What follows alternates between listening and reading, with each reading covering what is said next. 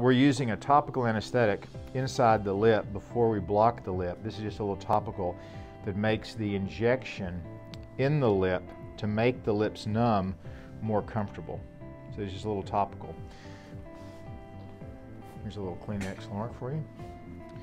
And then when we inject to block the lips so you don't feel any pain, it's much more comfortable. In fact, there's no pain to inject the lips if you've done a block. And the only reason people may not do a block is they don't want to be numb for an hour to an hour and a half. But most people, if you're doing much injection in the lip, the block is worth it. And we recommend it because I think patients have a better experience and they're not hurting, and that's a pretty good deal.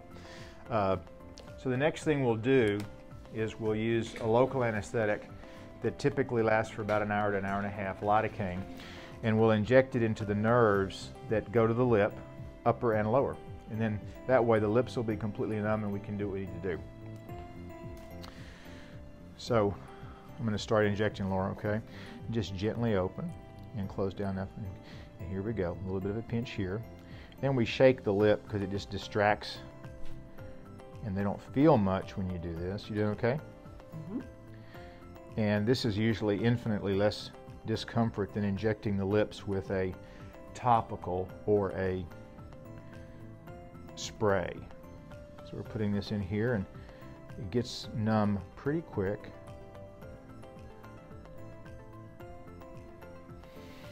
Do a little massage there, and this will start making the left part of the upper lip numb. And we'll do the same thing on the other side. You okay, Laura? Yes. Here comes a little pinch right here. I'm shaking you just a little bit. And again, the shaking just distracts the nervous system. It's kind of a known technique to diminish your attention to what's being done, so there's hardly any discomfort with this. Here we go for the nerve in the lower lip, right there.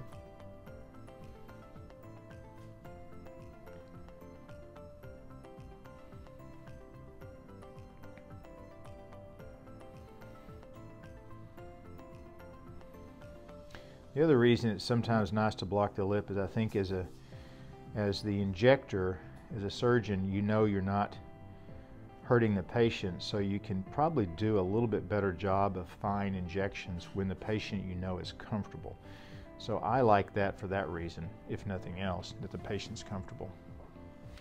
I'm going to turn you a little to your left. Feeling pretty numb here? Mm-hmm. Okay. And here we go with the last little injection for the nerve on this side.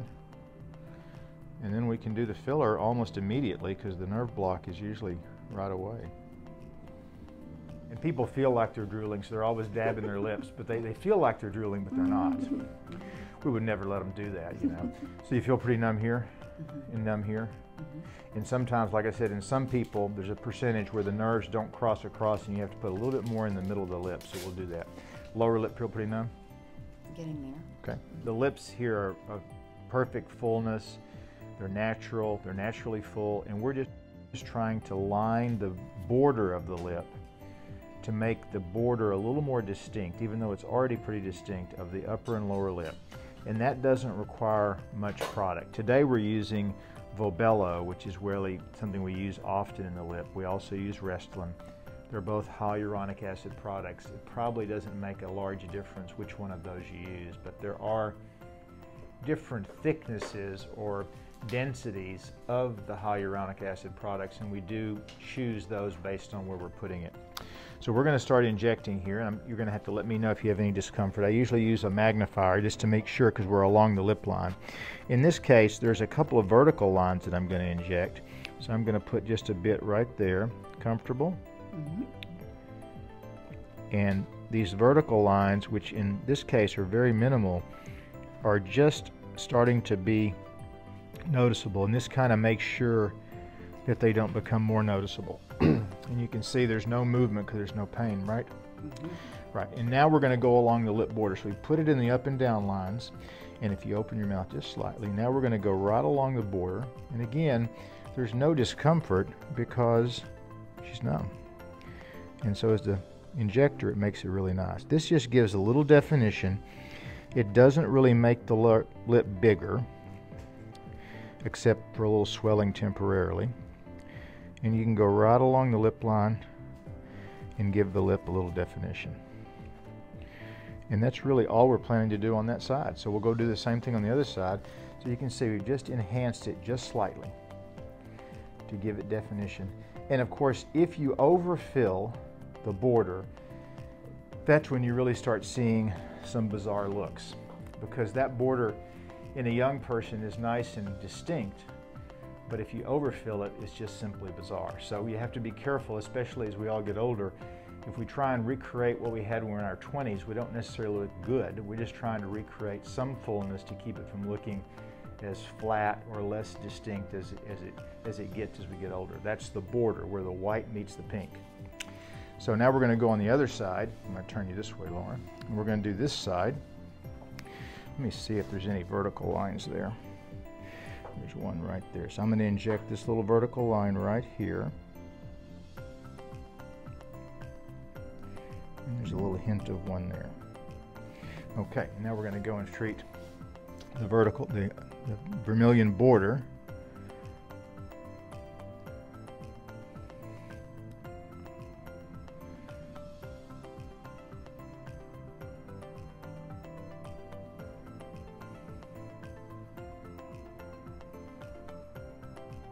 Excellent.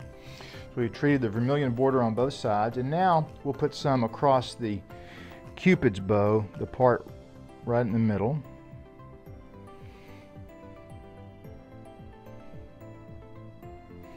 And then we'll put just a drop in the column, the philtral column, and we're done with the upper lip.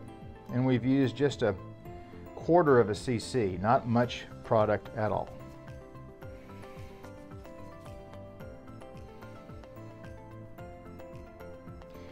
If anybody's prone to fever blisters, we'll often make sure they have, you know, an antiviral medication available in case they feel one coming on. If you've never had one, you're not likely to have it because of the filler. But if you've had fever blisters before, then sometimes just the trauma of injecting can make them come out, because they always live in the nerve root. So here we go with the column. I'm going to put just a drop right at the column and a little bit in the column here. And that is it for the upper lip. And do just a very gentle massage. Any pain? None. Good.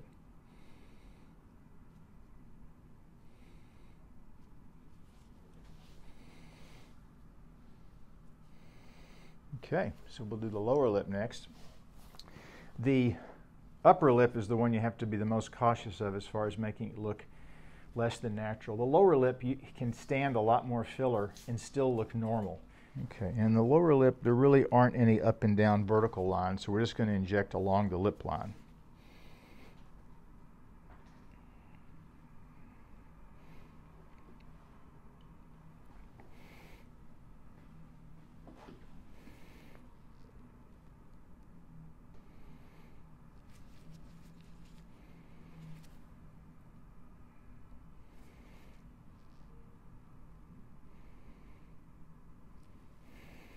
And sometimes we'll put it right under the border, right in the corner where it starts to sink.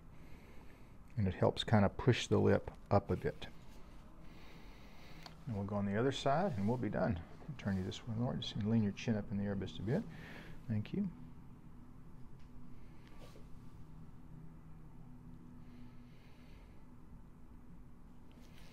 And that is it. You did great. And open your mouth just a bit.